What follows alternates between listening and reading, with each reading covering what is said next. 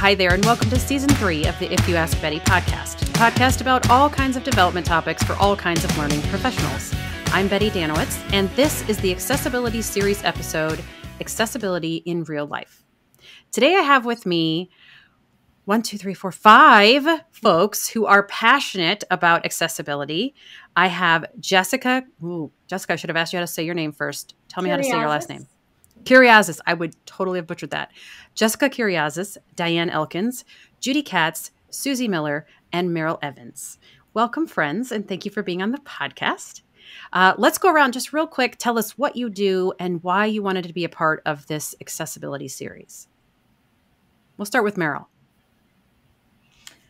I am a professional speaker and accessibility marketing consultant who educates people on the value of accessibility and involving people with disabilities. I wanted to be a part of this series to help spread the message on the value of accessibility to the audience. Thank you for having me. Thanks. Thank you. How about you, Diane?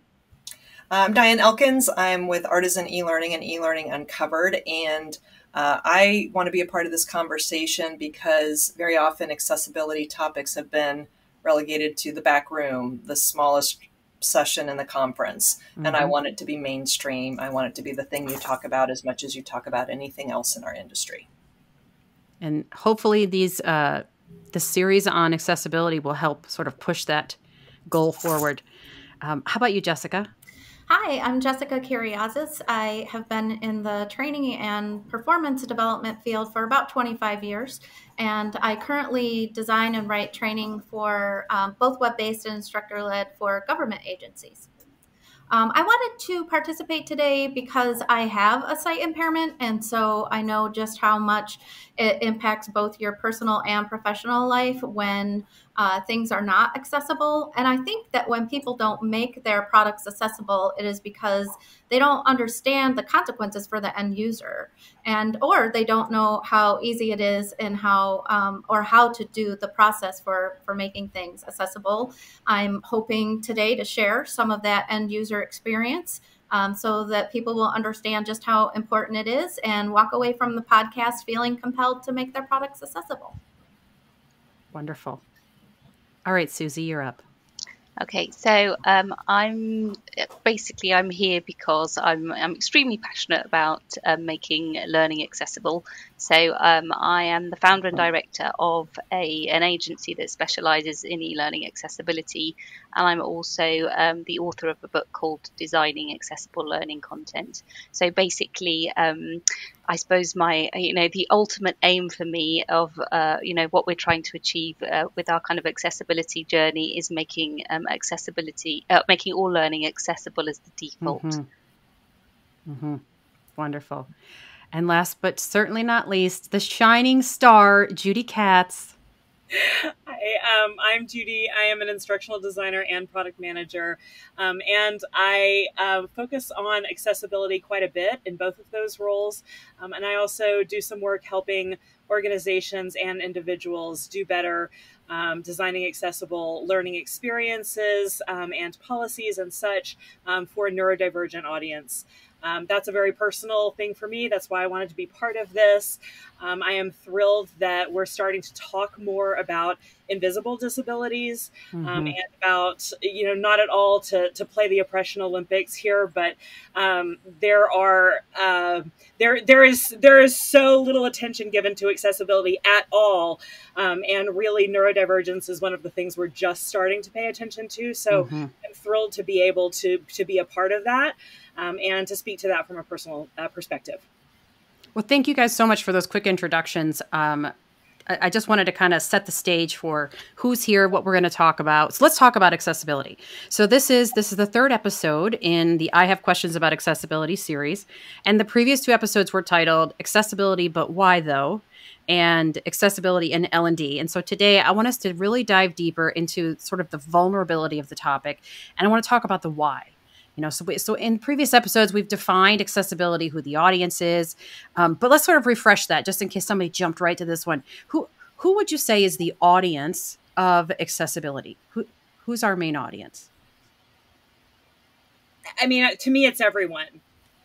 I think we've done a good job over the last couple of episodes of making the point that, you know, of course, accessibility is important for people who have impairments, and making things that are accessible can often be a hugely important and impactful thing for people whose life circumstances are simply different. And I think that often when we make things that are accessible, we also make them more usable for everyone. So to me, it's everyone. And as somebody has also made the point, which it was not even very front of mind. If you don't have a disability, or if you don't have a need for accessibility now, you still could tomorrow or a year from now. And so it's important for everyone, I think, for potentially a lot of different reasons. I agree wholeheartedly. And we'll get someone else's thoughts, but just right now while I'm thinking of this, we talked earlier about how, you know, you go someplace and there's a ramp, and you don't think to yourself, if you don't need the ramp, I have to find another way to go down. We just use the ramp, right? And so even though we don't necessarily need it, so it's like it's accessibility. You're absolutely right. Is for everyone. I know for me, I have worn glasses, you know, since I was 10 years old, and very soon I'm going to need to get the dreaded bifocals, because I've now getting to the part where I look at my watch and it's too close. I can't see it. Like, I'm like, oh, that's not cool at all. You know, I like, and by not cool, I mean, I'm not ready for that change personally. Right. So I'm not excited about having bifocals because I feel like I'm too young for that. Somebody say you're too young for that. You're too young for that. Thank you. I appreciate that. I needed that validation. But you know what I'm saying? So like, and that's a very small thing. But at the same time, that's when I will need something that is more accessible. Just like you said, Judy, I might not need it right now. Well, I probably actually do. But when I actually come to terms with that and accept that I need that, then I will be able to benefit from that. Okay, sorry. I'm Go ahead, actually Dan. a walking example of that right now. Okay. So I don't have normally in my life something that would be classified as a disability, except for the last 6 months. So I have something called frozen shoulder or adhesive capsulitis. And it basically all the squishy stuff in your shoulder that lets your shoulder move just rock hard. And so after several cortisone shots, months and months of physical therapy, a couple of extra procedures, I'm going to demonstrate for those of you who can see. Here's how far I can lift my arm. And if you can't see, that's about a 45-degree angle down. So there are days, you know, when it comes to e-learning, there are days where I can't use my mouse all day. And I have to use my non-dominant hand for my mouse. And I'm not as precise. And I was working with some software one day, and their buttons were so small. And I felt like I was on track to click that button. And then at the last minute, my hand shook. And I clicked the wrong button. And then I had to recover from that all with my left hand. So the quote I heard from somebody at Procter & Gamble and their accessibility team is, all ability is temporary. Every last bit of it. All ability is temporary. So everyone is your audience. Everyone. Very good. All right. So let me ask you, I'd love to hear from all of you on this. How can you relate to this audience? Obviously, when we say everyone is your audience, we are everyone. But when it comes to folks who have disabilities or invisible disabilities or usability issues or need some extra help, like I could just keep going with the thesaurus. How can you relate to that? I would love for you to tell us about your experience as someone who is sort of part of that primary audience. And how about Meryl? Can we start with you? I've been using caption since 1983. I was born profoundly deaf. And when the pandemic hit, it forced video platforms to add automatic caption. I mean, all these years before the pandemic, there were no captions on video calls. I never joined video calls. And then a few months after the pandemic, a lot of the major platforms added automatic caption. These have changed my personal life and career. On a personal level, my youngest spent his last year of high school on the second floor of our home/office/school building. Every day he walked past my office and see I was on caption video call. Then last year, he went off to Purdue University. Spoiler up, y'all. So I worried I would never hear from the kid again. Not until he wanted to come home, or if he needed laundry advice. So one day I got the most, oh, and the first photo I got from him was of a washing machine. So I kid you not. One day I got the most amazing text message from him. He asked if I would like to do a caption video call. That would have never happened without the pandemic. It normalized caption video calls for him. And it also changed my career as an advocate for people with disability and accessibility. That's because it lets me join conversations and be included like right now. Even though I'm a lip reader, I don't do video calls well without caption. It feels like I'm flying without a net. And on average, lip readers only catch 1/3 of what's said. Captions help fill in a lot of the blanks. And as Betty, you were saying about the ramps, we all use ramps. When we're Yes. using shopping carts, suitcases, pulling luggage, well, captions are one of the best examples of how everybody uses accessibility because Absolutely. 80% of the people who use caption are not deaf or hard of hearing. And I hear every day from people telling me why they use caption and they're not deaf. Yes. Yep. Thank you, Meryl. How about you, Jessica? So I am mostly blind, and I started losing my vision when I was 10. So and that was 1980, not to date myself too much, or 82, sorry. But point being that I had very impaired sight by the time we were all starting to use computers all the time. And I chose my career based on what I wanted to do and not how tough it was going to be to do it. So I do use a screen magnifier to enlarge my screen to about 400%. I have to use high color contrast, and I use a screen reader to listen to the text. When people don't design and develop their products, whether it's web-based learning or a learning activity and instructor-led training or even a job aid to be accessible, I'm excluded from using it. So I'm just not part of the group. I don't have equal access to the same information as everyone in the group. I'm spending time trying to create a workaround to get access to the information instead of listening to the trainer or the presenter or participating in the learning activity. So my learning is interrupted if things aren't accessible. And in my experience, anything that is an image is inaccessible. So if we're presenting information in an infographic or a table that was frozen for formatting purposes, a picture that's supposed to solidify the concept, any of those things are inaccessible to me. And in fact, COVID went the other way for me a little bit because now we're having all our meetings via Zoom and Teams and that kind of thing. And when a presentation is being delivered that way, it comes across as an image. So I don't have access to it. And so similarly, everybody wants to have those conversations in chat. Well, if I'm listening to the text in the chat with my screen reader, then I can't listen to two things at once. So I'm listening to the chat and not to the presenter.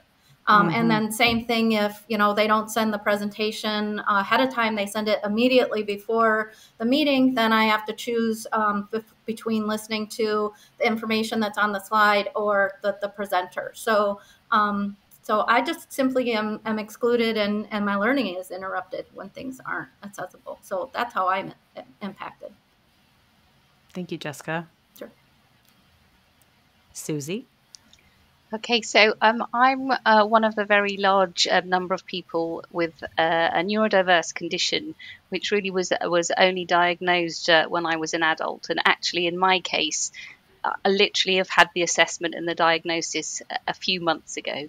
But for probably, most of my life, I have thought that I did have some kind of dyslexia, something that made the way that I was, the way that I was processing content, that I was processing, obviously in the case that we're talking about learning, the way that I learned just seemed to be different but I couldn't ever really understand why it was that I was having difficulties or the challenges that I was having. So for me, it has been an absolute revelation, as I say, to finally have an assessment and finally to understand that actually, I've never thought, well, I studied English language and literature at university. I've written a book. So I was thinking, well, how can I, the perceptions that you have of what dyslexia is, it are kind of, are very sometimes, you just make assumptions that everyone who has dyslexia, sees the text change and has problems, reading and etc.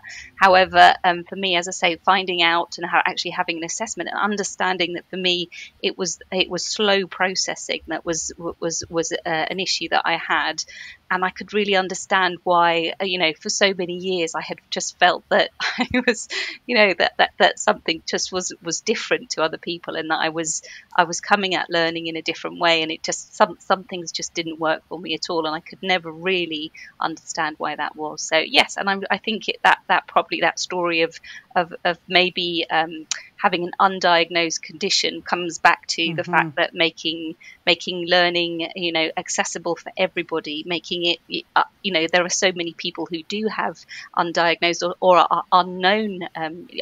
Judy, I know you were talking about neurodiversity earlier and how important it was. So for me, I suppose it is that personal experience of having had that for so long, how much it affected my confidence as I was, through my journey and through my career, and then finally, kind of for me, it really does feel like everything's kind of fitted into place, and I finally understand, why it is that I learn in a particular way, and some things just don't suit me at all. So, and I think for me as well, that is probably, why I am so passionate about making this so that other people who are in the same position don't have that experience. If we make learning content accessible for everybody, then it caters for everyone. No one is excluded, whether they know that they have a neurodiverse condition or not. So as I say, for me, it has probably can guess that it's been quite a revelation and a journey for me.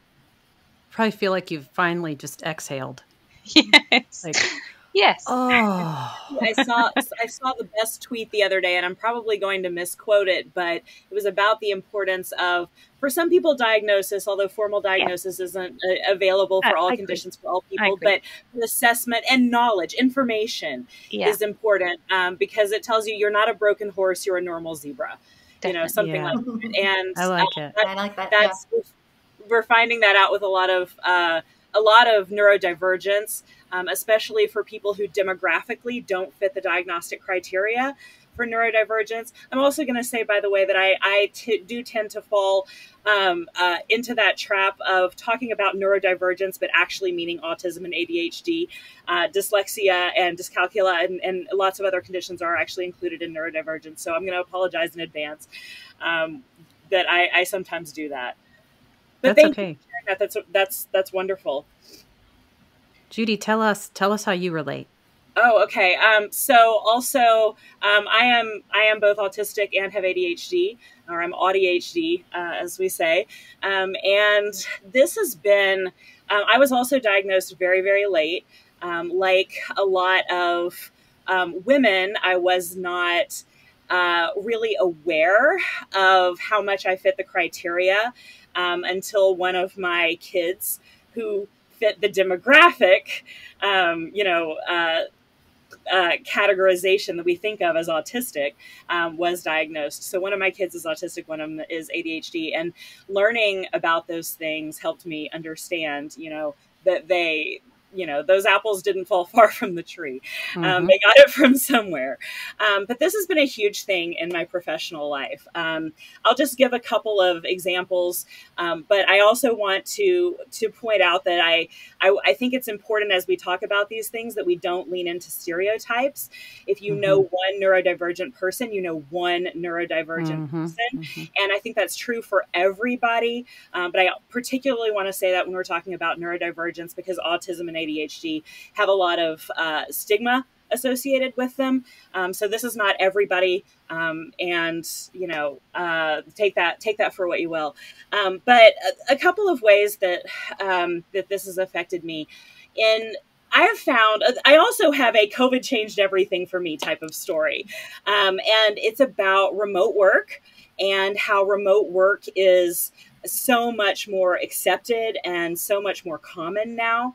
I actually became a remote worker. Actually, Diane, when I started working for you 12 or so years ago, I think that was my first remote job. And even though I had infant twins at the time, that was a revelation in me being able to control my environment. And then pretty much, that's been the norm for the last 10 years. Even if I've had to, go, find a job or even if it limited my job search, or even if it meant me going out on my own, remote work now is very important to me. A lot of autistics get overstimulated or otherwise it's problematic to be under fluorescent lights, flickering lights.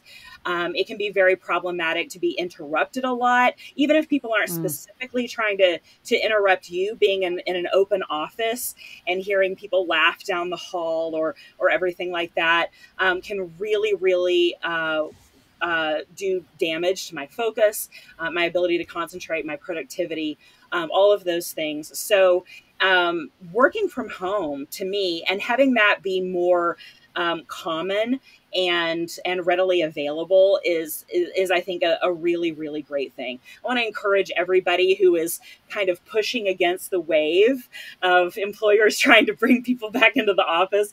Keep pushing, because working from home or working remotely is a really good thing for lots and lots of different people in lots of different circumstances. And so a lot of those sensory things have to do with autism. And then, of course, with ADHD, I have had a huge problem procrastinating my entire life. I don't get that dopamine until I'm on deadline. And just knowing that, and in this case, having a formal diagnosis and being able to get medication helped that tremendously. And then moving toward not only medication, but changing my processes, finding community, talking with people about how you do this, and being able to find the things that work for me, and being able to put those processes into place how I want, because I'm in my work environment. All of those things have been hugely important to me. Yeah. Thank you so much, you guys, for sharing that. So I want to get a little bit deeper, if you're willing to share, what difficulties have you had, when experiences are not accessible to you? And if you have a story, we'd like to hear that. And it's not that I'm asking us to talk about, all this negativity, but I think it's important for those of us who've never experienced what you've experienced to hear firsthand from you what that's like. And we'll just kind of go in the same order, if that's okay. I think we started with Meryl.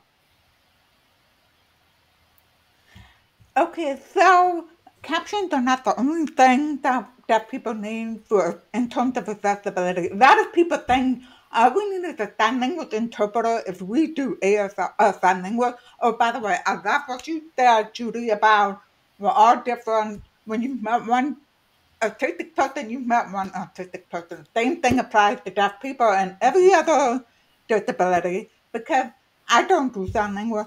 But someone born deaf like me tends to end up doing sign language. So that's one of the biggest surprises I get from people. They are shocked when they find out I don't sign. And it's just the way my life worked out, and it's worked for me. So, and on top of that, my whole family has ADHD, and they're all affected very differently. They all manage it very differently. I mean, they're not all stereotypical kids with those types. Only one kid is like that. So that's a good endeavor. Anyway, so back to captions not being the only thing. I know somebody who's deaf and, okay, looking for a job is stressful. It's demeaning. It hurts your self-confidence. We all know this, right? But when you're disabled on top of it, it magnifies its work. And a deaf man was saying he was getting so frustrated with the application process because they were all requiring a phone number. And I mean, you enter a phone number, you can't even put down text only if you do have a phone for texting like I do. So, but he apparently did not even have a phone number, which is surprising because nowadays there's lots of free phone numbers you can get. But anyway, that's beside the point. It shouldn't fall on him. It's so simple. You can make the contact field required. Just give us choices. You can ask for text, you can ask for a phone, or you can ask for an email. And that's what one airline did. They used to ask for a phone number and that was that. But now they give me choices and it's so much better. It's amazing how one little simple change changes your demeanor, your attitude. You know, you're not having to deal with another barrier. Oh my God, they're going to call me and I can't answer the phone. That kind of thing. It takes that away. But it's important. Everything should offer choices for communicating, both for input and for contact information and providing information. So it's very important that it's modern contact action because I once went to look up, I was looking for contact information for a company, and my choices were a phone number, which is always my least favorite, and then a fax number. How many of you have a fax these days? And my favorite, the final one, was the snail mail. I am not going to sit down and write a letter and put it in the mailbox to be sent to these people. We want answers now. We want to contact you now. We don't want to wait a week. Right. So they need to be modern. Email, phone number, shop boxes. We have a lot of options. And we also, another thing that's important for the deaf is alerts, notification. When I go to a hotel, when I travel alone, I get a little scared because I was in a fire when I was 5 years old. And I was in a carbon monoxide, in a hotel filled with carbon monoxide. And then we ended up in the hospital, my parents and I. What if my parents weren't there? I would have been asleep. I would have not opened the door to the fireman who knocked on the door. Scary, right? Yeah. So whenever I go traveling, you know, I look for the alarm, the light on the alarm. You would think now everybody will have them, but there are still hotels that don't have them in the room. So it makes for a scary night. I don't sleep very well when I travel. Yeah. Wow, never thought about that one. I do see that though. I do see the fire alarm with the light, and just figured that's how they make them. So, wow, thanks, Meryl, for that. Appreciate it. It's Diane. I think it was Diane that was next. Okay. Yeah. Well, I do have trouble moving my arm because of a temporary, I hope temporary, condition. And so it manifests itself, as I mentioned earlier, it manifests itself where sometimes I can't use my mouse all day. But the other thing that's an impact, and that could affect anybody who does live training, is I've got to move. I've got to stretch. Like right now, my back is killing me. And what I really want to do is like, I need to do some stretches here. And I think it'd be great if we can normalize on video calls that video is optional, but we also need to pay attention that that has an impact to people.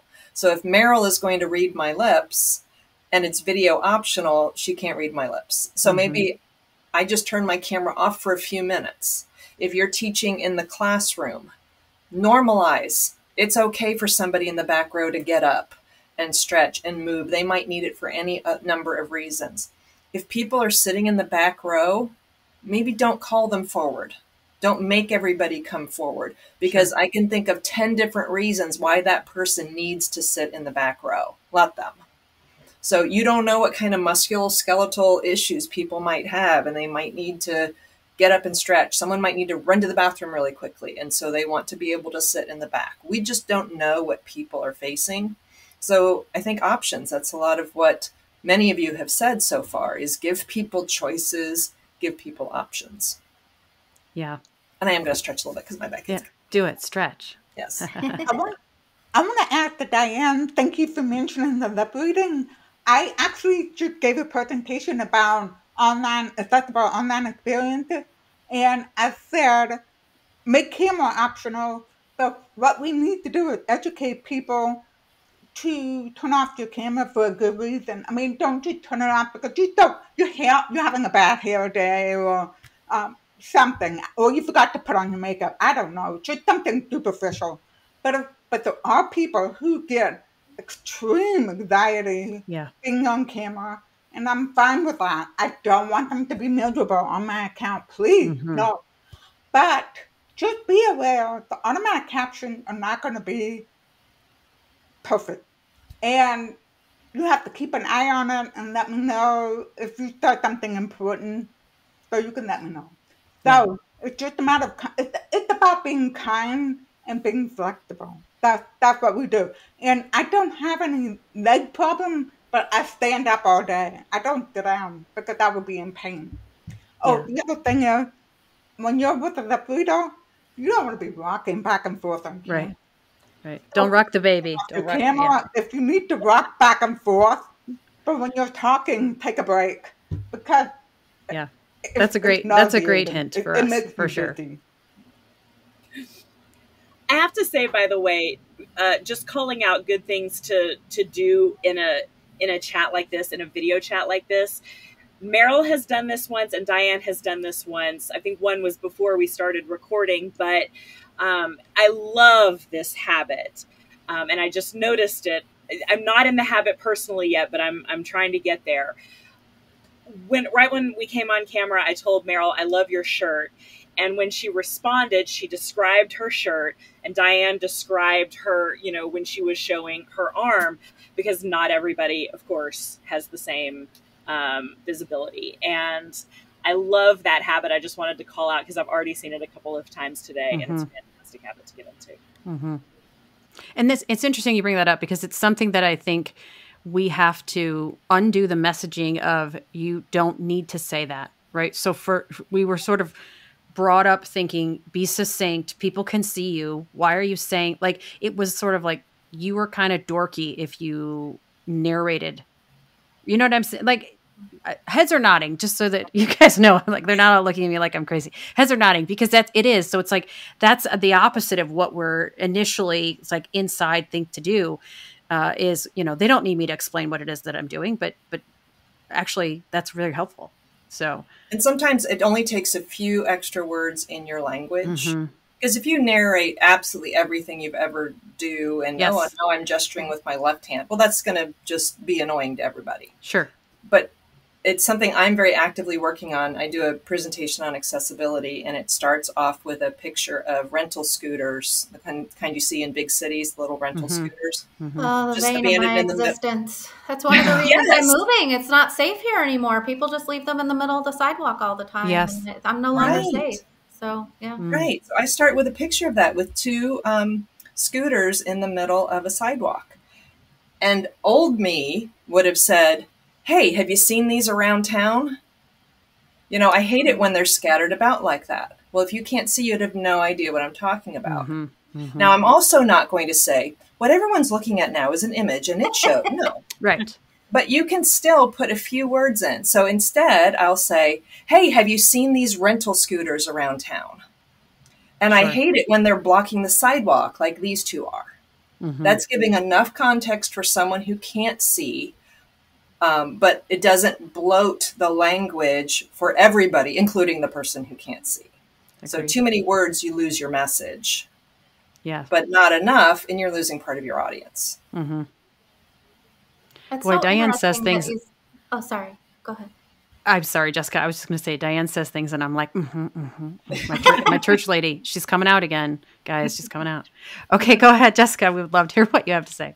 Well, I was just going to say that, it's so similar to our other ISD principles and techniques, really. I mean, we're always telling people use fewer words to say the same thing so people don't have to sort through them to find the message. And that's true whether you're describing something you're doing or creating an alt tag or just plain writing the content somebody's going to deliver as they're showing the bullets on the slide, or the picture on the slide. So it really, it's and again, it's like ISD. If you explain to somebody why we do things the way we do because of how people learn, they're like, oh, yes, of course. But they wouldn't necessarily think to do it that way if you didn't point it out. And I think accessibility and closed captioning and some of that stuff that you were talking about, Diane, with the you don't know why people are sitting in the back of the room, and so you don't call on people. Just let them be an adult learner and manage themselves. So much of that is just what we should be doing anyway. It just applies a little more broadly than we all thought. Yeah, agreed. And Jessica, tell us, what difficulties have you had when experiences are not accessible to you? Wow. It's been a rough road, especially working in the government. And so our computers are so very, very, very secure. And so our learning management system is on a different server. Our work instructions to tell people how to do their job. And so that's the research I have to do to then build the training on inaccessible. A lot of the applications that we use are inaccessible. And so for me, it has sometimes meant the difference between, am I so depressed I can barely function in life right now? And am I going to have to give up this career I've been doing for 25 years and went to grad school for to do something else because the technology simply doesn't support me being able to do what I love and earn a living. I'm a single gal. I've got a one income. And so, there's nobody else to fall back on. My parents are either one's gone and one doesn't have the means for that. And so this is it, baby. When you asked about a story, the one that I thought of was so stereotypical learning and development. I thought it was perfect. As I mentioned, our learning management system is on another server. Well, what that means is I have to run my magnifier on my local machine, but I have to use either Narrator or JAWS. The screen reader has to be on the server. So I had to take a web-based course for security as one of our annual requirements. And in the email phishing section, the questions themselves were accessible, but the email images for determining whether it was phishing is not accessible. But here's the thing. It's not in the real world either. And I've actually gotten caught a couple times because my screen reader says Microsoft. It doesn't say Microsoft when they put an A in there instead of an O. The nuance there is so subtle I can't hear it.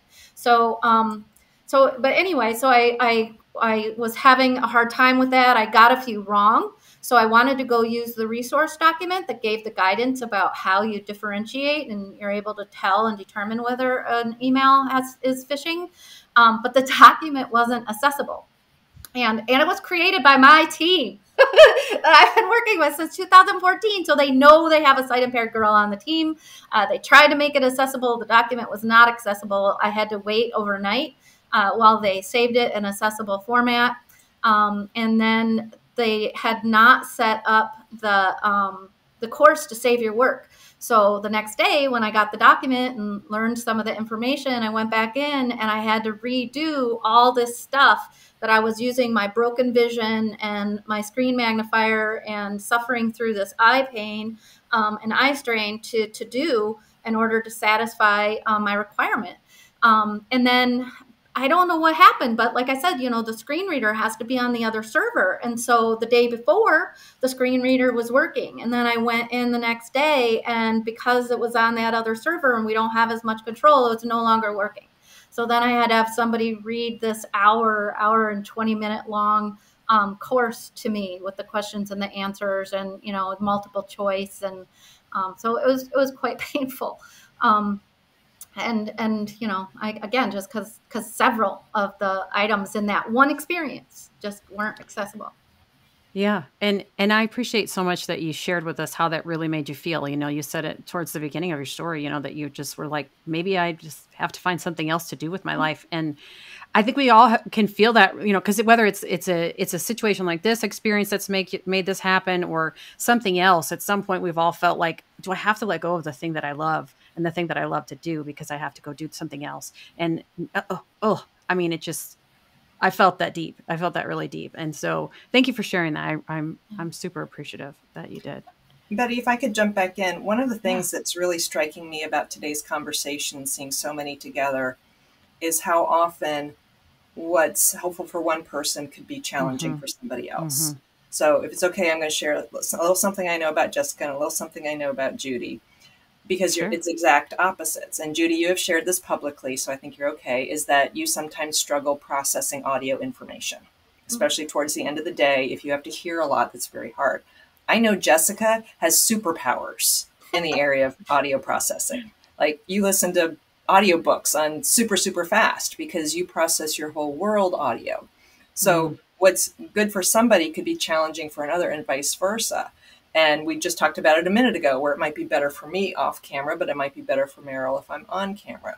So I think, to me, just seeing all of these faces around this conversation, it's about choices. You know, the more options we can give people for whether they're reading it, whether they're listening to it, whether it's text, whether it's video, whether it's audio, the more choices we can give, I think the broader our appeal is going to be, the broader our reach will be.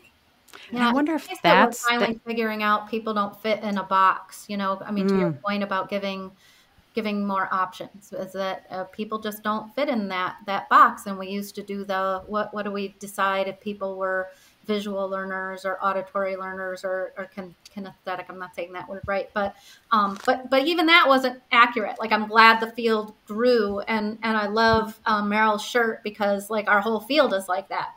We don't need perfection, but we do need progress, and I think we're headed that way with the whole field. And you know, I was hearing it when Judy was talking about not being able to deal with the fluorescent lights and all so many of the things that were bothering her. I'm like, I have that same problem because of the light sensitivity and that kind of thing. And so, you know, are they going to turn the lights off? And I used to have to be in full business professional gear wearing a baseball hat because I had to block the fluorescent lights from the ceiling. So I interrupted somebody. I'm sorry. No, it's okay. Well, I was just going to say, maybe that's the future of L&D, is creating options. And we have to maybe kind of stop feeling like we're trying to do this like in such an efficient way, and rather look at, okay, how can we create something and take a page from content creators, right? And then take that content and repurpose it in another way so that if someone wants to consume it differently, they can. Judy, you are chomping at the bit. What do you got? Which is where machine readability is so important. Yeah. She was like, I got to say that. Yeah. Yeah. I was chomping at the bit ever since Jessica started talking, because I was literally on the same page. I was like, we are talking about creating options, but for all of those here who are learning and design nerds, we are trying to help our industry get over the myth of learning styles and having different options to appeal to learning styles. Let's absolutely replace that with, you know, first of all, what we know from a pedagogical or andragogical perspective about suiting the learning experience to the content and the goals of the intervention, but also about creating options to accommodate these different needs that people have. I think that is a very, very valid reason to have all of those, to have multiple different options. And as I brought up in one of the other episodes, this is exactly why machine readability is so important, so that you can have some good workflow, some help on the machine side to creating something that can be delivered in a variety of formats. You can have text that somebody can read that can also be read through a screen reader. And that text can work on a desktop and also on a mobile device. You know, there are so many benefits to it. And I think that's a really key part of it. The technique I use for that. Oh, sorry, go ahead. Go ahead, Jessica. Sorry, I forgot. I was supposed to like, hey. That's okay. I bang that drum real hard in our group because we have the 508 compliant requirement, but I am literally the only person out of over 2,000 on the contract that is sight impaired. And so I bang that drum real hard, and I use the technique of equivalent purpose in order to get those options. So instead of lessening the versatility of a training product to try and make the entire thing accessible, then that's when I come in and say, okay, you don't have to do that. You don't have to limit somebody else's learning experience. You can provide this information in these 2 or 3 other ways as well. And since we have that lovely LMS, you just put them all up there with the icon and give a little description of how you're accessing the content. And then boom, people have other options and they still get the same equal access to the information, but in the option and way that works for them. Mm-hmm. I smell a conference session coming out of this. like don't you like learning styles, content curation? Like there's something there.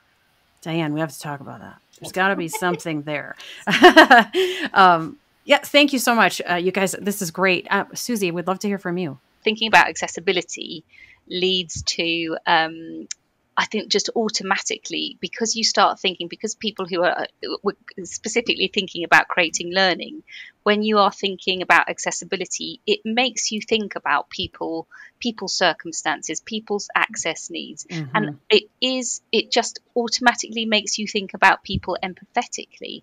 And for me, as I say, in the learning that, if I've seen something that's a piece of learning, I've done an audit on it, and then we've looked at it and remediated it and made it an accessible piece of learning, it just automatically makes that process inclusive. It makes it a better piece of learning.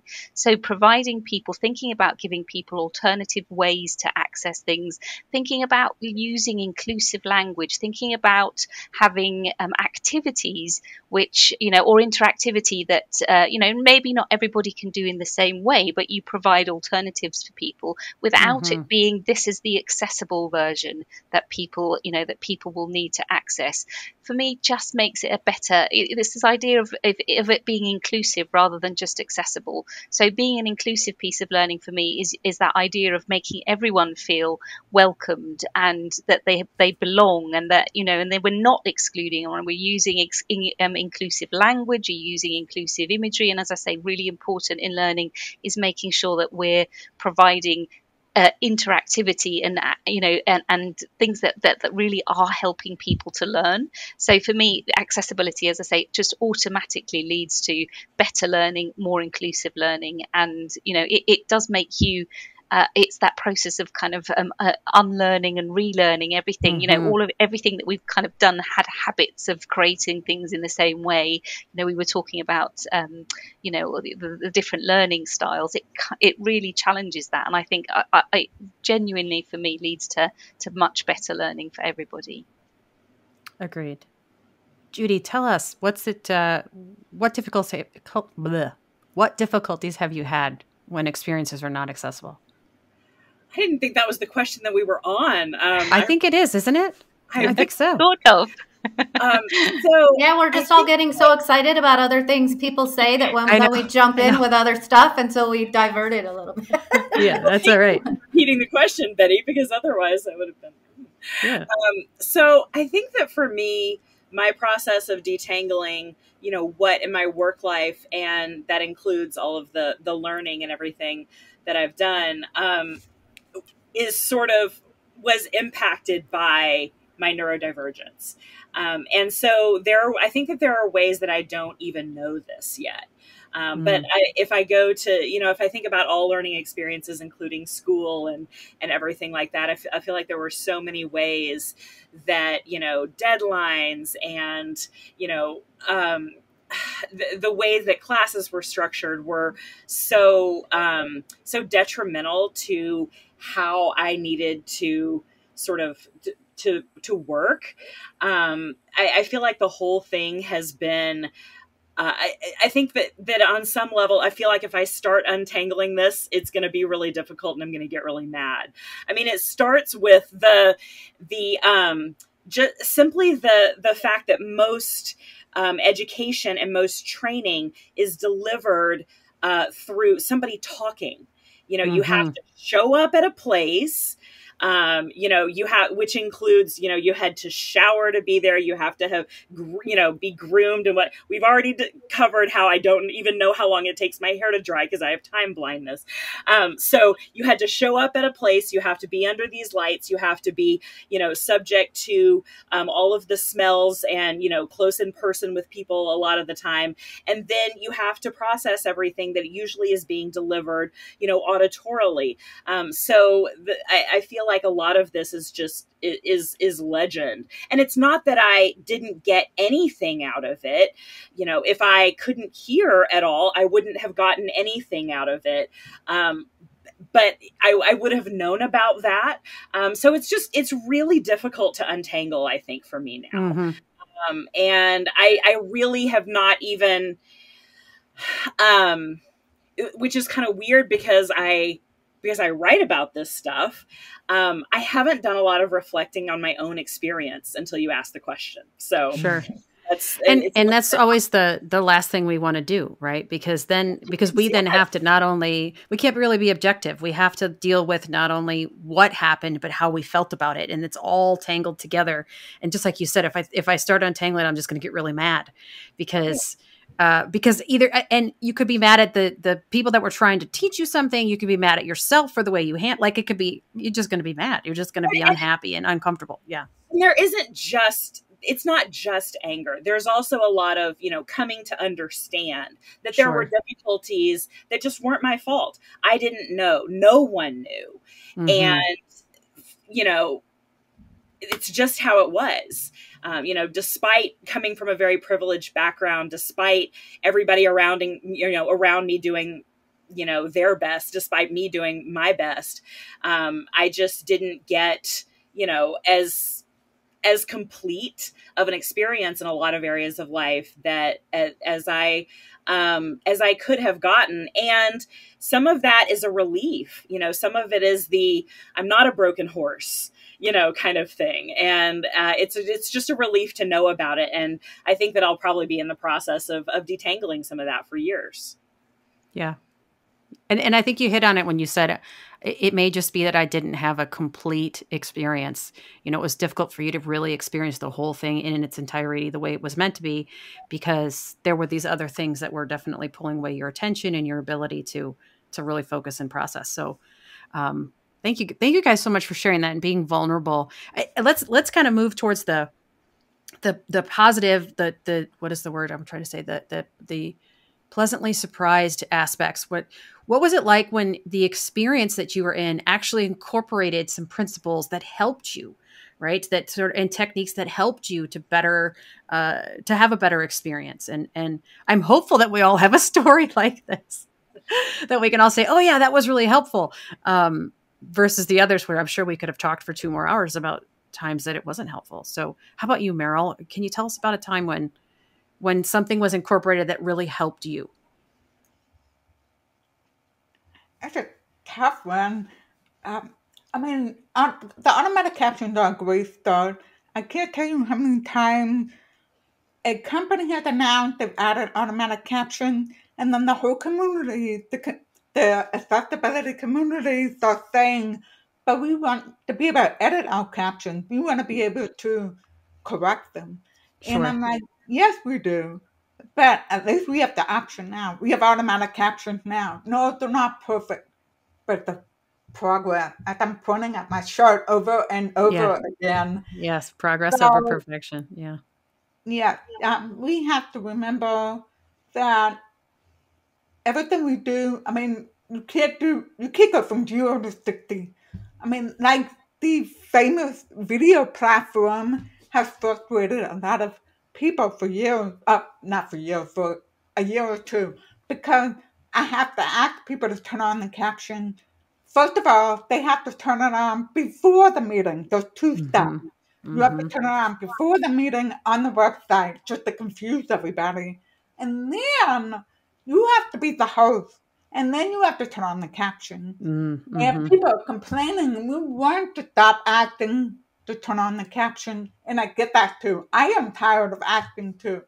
But people forget how complicated programming is, development, how complicated development is.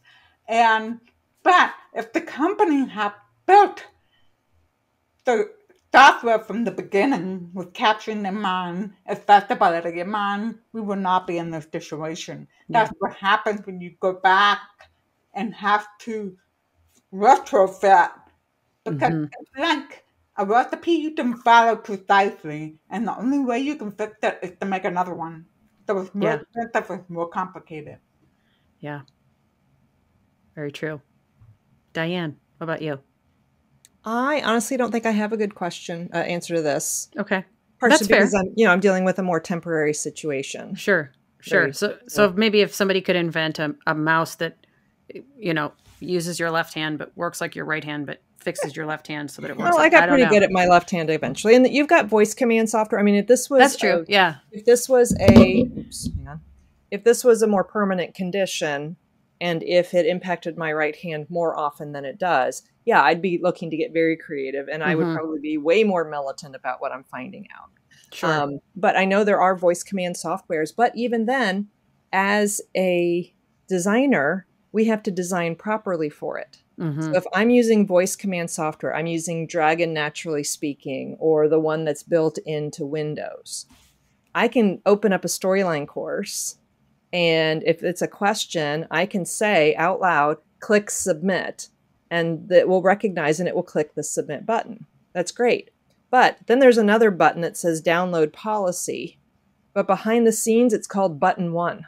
Right. I'm saying click download policy, and that affects screen reader users as well, because they're hearing button 1 going, it told me to click the download policy button. Where's the download policy button? So, if this was something that was a bigger impact to my life, then yes, I would absolutely be using some of the technology, because there's amazing technology out there. I could use eye tracker software or a laser pointer to serve as my mouse, or I just move my head and I can make different buttons work. So there's so much technology that can help people. But if we don't have our courses, and e-learning is more my thing, so that's what I'm speaking to. If things aren't set up behind the scenes to match how they're supposed to look in the front, it's going to be hard for any technology to work. Screen readers, voice command, eye trackers, all of that. It's got to be set up behind the scenes properly to work with these technologies, because it's amazing what's out there now. Yeah. Okay. I want to add on to Diane, because you mentioned that you will use voice detect technology. Well, when I had thumb surgery, I could not type for weeks. I could only do one hand, and that's slow, right?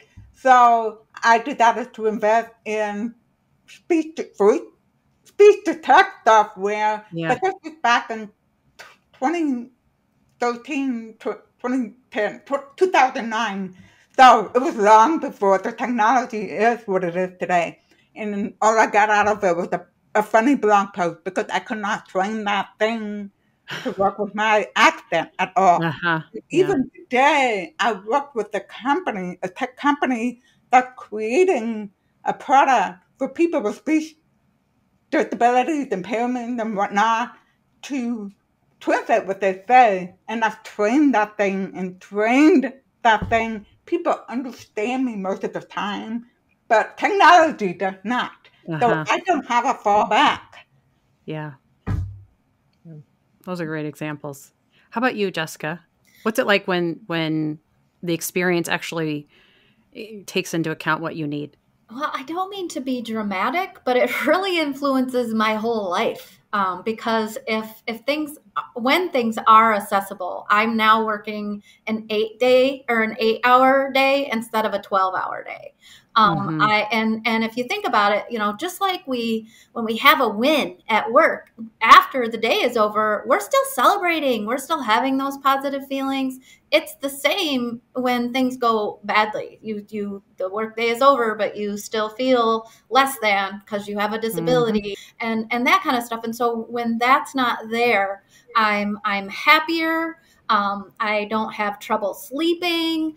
I don't have to work as long because I'm not spending all that time trying to figure out how to get at the information. And I can't tell you how different my daily experience of life is. It just truly bleeds over into everything. And so not only is my work experience better, but my personal after hours work experience is better too. And that's why I said earlier, I think a lot of times people just don't, when they don't make their stuff accessible, they just don't get the consequences for the end user. They don't get the breadth and depth of the experience. They think, oh, it just impacts them for these 15 minutes. And were that true? Yeah. Yep. How about you, Susie? So I think a lot of the work that I do involves actually training people to show them how to make their learning content accessible.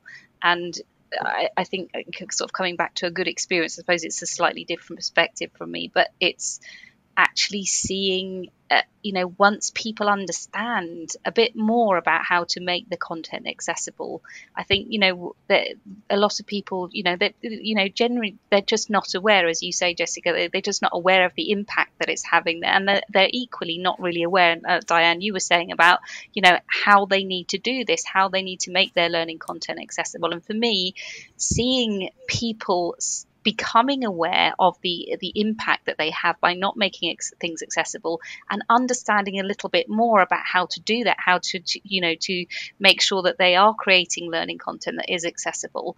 It's for me, it's a kind of a light bulb moment that you see, and it's the kind of the reason that I'm so passionate about is because people actually genuinely can see that they are having a huge impact on people. That it's for me, it's that's the reason for keeping on going with it. I'm totally with you and totally understand everybody's frustrations, and it can sometimes feel like a slog, but it's just when you see that almost a transformation of, yes, I understand why I should do, I understand the impact it has if I don't do this, that it makes such a huge difference to people. And I think just by doing their job better in a different way, they can really impact people's lives and make them independent and give them a better life experience, as you're saying, Jessica. So it's huge for me. Wonderful. How about you, Judy? Okay, so this one was very recent. And so as we've learned, I have auditory processing disorder.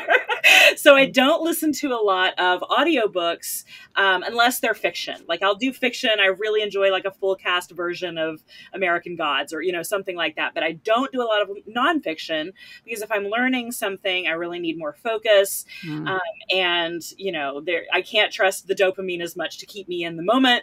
But recently I listened to an audiobook by Casey Davis called How to Keep House While Drowning, because I already knew I liked her from TikTok, and I liked her voice, and I was, in sort of an audiobook moment.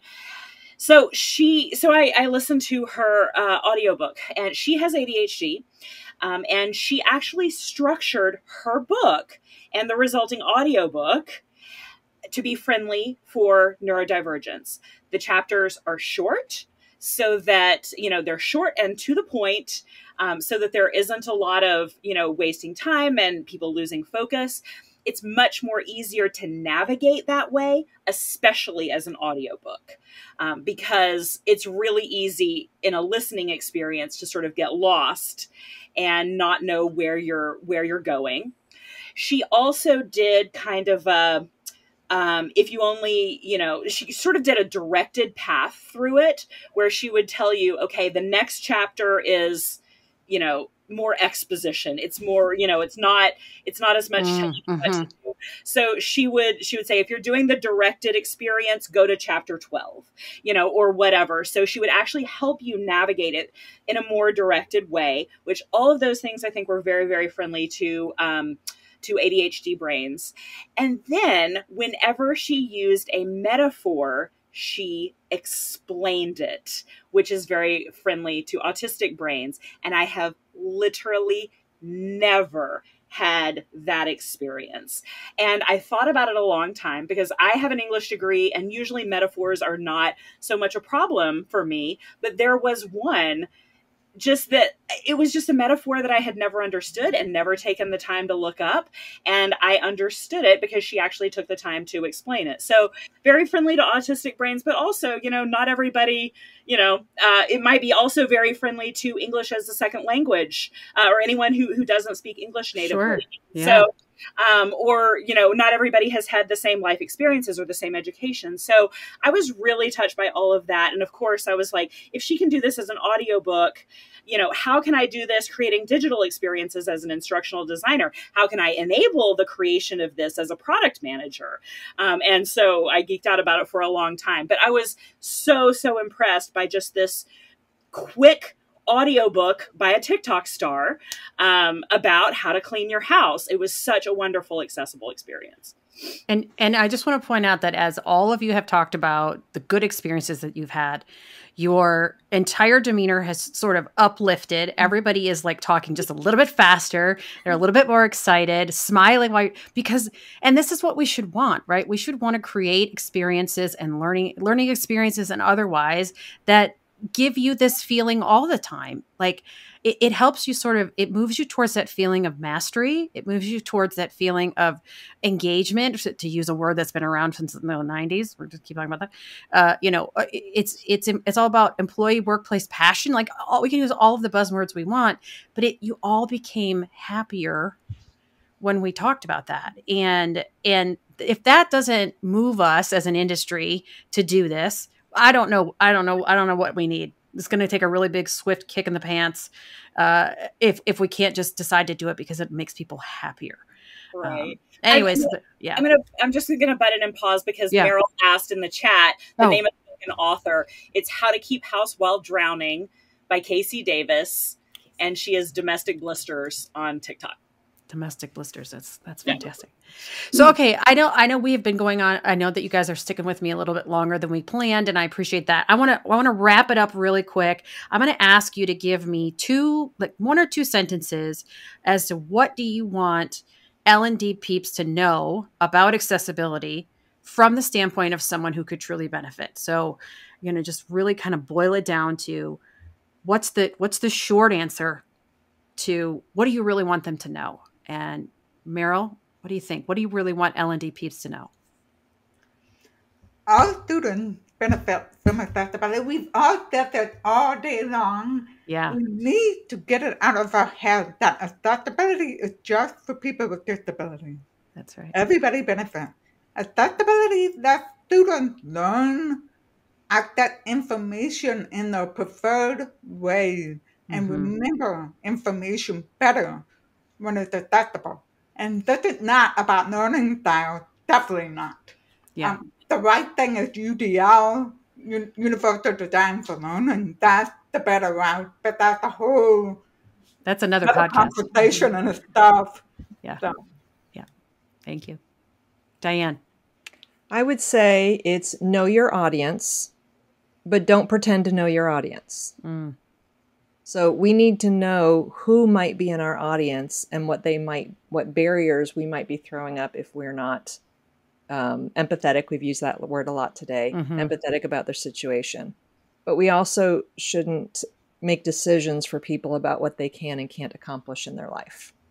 Somebody can't do this well, that's not my job to say. Not your job, yeah. So know your audience. Get to know people who have conditions that your design choices could cause a barrier for. Get to know some people. And that's going to give you a lot of fuel to be motivated to make some decisions. Jessica, what do you want people to know? I think a couple of things. So one, if people can't access the information or intake the information for whatever reason, or participate and interact with their fellow learners and whoever's delivering the training or the web-based version, they just aren't learning. We spend so much time purposely designing our product so that people will learn. And so we just aren't achieving our goal if we don't make it so that everybody has access to the information and gets to engage in those activities that helps them encode the information. It's really that simple. The other thing I wanted to share was you all already have the skills needed to do this. As Diane sort of alluded to, like you just have to know your audience. So we just need to include this in our audience analysis and the design and the development of our delivery phases. That's all. You just include it as part of the process you're already doing. We all use Google to research information we want to include in our courses, or when we're using a product to develop the content and we're like, oh, I want to learn how to use that functionality so I can do this neat little thing. I go Google that procedure and then I can do it in the application. Same thing here. All you have to do is use Google, Word, Adobe, all those other products already include the functionality to make things accessible. And so you can very easily just Google the process for using those things and learn how to do that. And lastly, it really is pretty easy. It's just a few more clicks and you're writing a few more sentences to describe the graphics to send the message and that kind of thing. So we already are using those skills every time we design and develop. It's just not that much more to add. Very good. Susie. Yeah, so I think mine probably comes from Meryl's t-shirt, actually. Progress over perfection. So I think accessibility can, I do agree with you, Jessica, but I think sometimes accessibility has this kind of a label and assumption that it is very, very complicated, and I think it can be quite a scary thing to get started with. So I think that the idea of progress over perfection is a really important mantra. It's almost like yes, just make a start with it, just start somewhere. I sometimes call it making a micro commitment. So even if it's something like putting alternative text on your social media posts, making sure that you're always putting captions on, if you just do one thing, doing one thing will automatically lead to the next thing. But it is starting off with that one thing that is, don't be overwhelmed with it. Don't worry about making mistakes with it. Just try and improve, and make all of your digital content accessible. And Judy, wrap us up. I'm really honored that you keep giving me the last word, especially in this group. This has been such an amazing experience. Everybody here has such a personal stake and such deep knowledge and expertise. I'm honored to be here. I truly am. But I'm going to say something that I hope goes hand in hand with Susie's, because I love the idea of just do one thing and just get started. And I hope that this doesn't scare people away from that. It's more keep it going upstream, because considerations of accessibility start at a much more fundamental level than most of us really think about them. It's not just adding the alt text at the end. It's hiring the people who know how to, to do the things that need to be done, making the policies and procedures that you will follow, choosing your learning methodology, whether it's going to be an in-person event versus e-learning versus virtual instructor-led, et cetera, and how that affects all of your learners. Yes, just get started and do one thing and keep it moving to the strategic level. And I'm actually going to get the last word on this one, because I have something that I want to say, because I've so enjoyed these conversations. We made this 3 episodes. I think it could have been 13 and we would still be talking, because there's so much great stuff. But what I want to say is, we did say the word empathy a lot. And here's what I would tell you. If you're not in a place where you know someone or are, have a space where you can be empathetic for those who might be truly in need of these things, not just those that will use the ramp, that actually needed the ramp to be built to begin with. if you don't have that, please get that, just like Diane said. But here's the thing. A lot of times we get stuck in empathy, right? Because empathy, we're so busy mirroring the emotions that we forget to be objective and actually do something about how we feel. So yeah, we can feel how you feel and understand it, but we're not doing anything. And that's where compassion comes in, because compassion is empathy with action. And if you don't put those two together, you'll listen to this, you'll come away, you'll know more about accessibility, and you will do nothing. And that's empathy. It's just not very compassionate. It's not. You need to take that action. So that's what I want people to know, is that, just like Susie said, it's that one thing that you can do, but keep doing more things. Like, do that one thing today, and then next week, let's do one more thing, and keep taking those actions that you need. So thank you guys so much. I am so grateful for this time that we've spent. I do want one more question. Where can people find you if they want to after the show?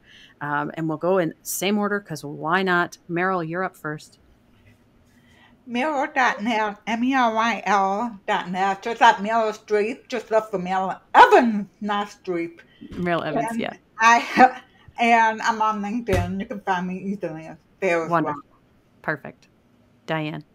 Diane Elkins. You can find me on LinkedIn as my social media of choice. You can also check out my occasional blogging at elearninguncovered.com. And shameless plug, my one-day pre-conference workshop at Training 2023, one day on accessibility. Very excited about that. That's an investment you should make in yourself. That's fantastic. Jessica. I'm also on LinkedIn, and then my email address is just my first and last name. So Jessica Kyriazis at AOL.com. Wonderful. Susie. So yes, I'm also on LinkedIn, and I have my company website is ellahub.net, and my email address is susiemiller@ellahub.net. All right. And you can also find Susie Miller in designing accessible learning content. Okay. Which I actually the flags. I'm surprised when you first mentioned the book early on. I looked around because I rarely is it not within arm's reach. But I cleaned up my office, and so I actually had to walk around my desk to get it. So I'm not going to make that mistake. So tell us again, Diane, what's the name of the book that Susie wrote? It's called Designing Accessible Learning Content by Susie Miller. Excellent. And Susie, is that available electronically? Yes, it is. Yes, through the publisher Kogan page. Oh, thank you. Perfect. Yeah. Judy. Definitely on LinkedIn. I'm super easy to find, Judy Katz, and I hang out there every day, so I love to connect with people. Wonderful. Well, thank you so much, Jessica, Diane, Judy, Meryl, and Susie, for sharing your thoughts today. And thanks to the listeners for hanging out with us. Don't forget to tell your friends, and watch for another episode of the If You Ask Betty podcast soon. Peace out. I just want to thank you all so much. I feel like I learned so much today, things that, I hope I'm always conscious of, but realized by hearing so much of this that I wasn't necessarily, but it was more inspirational than scolding. It was just such a neat learning opportunity, and I'm truly grateful for the experience. Thank you so much. Oh, you said everything that's in my heart. Absolutely. Thanks. Jessica, I learned a lot from you, and always do. Thank you. Oh, thank you guys. Wonderful. Thank you guys so much. I cannot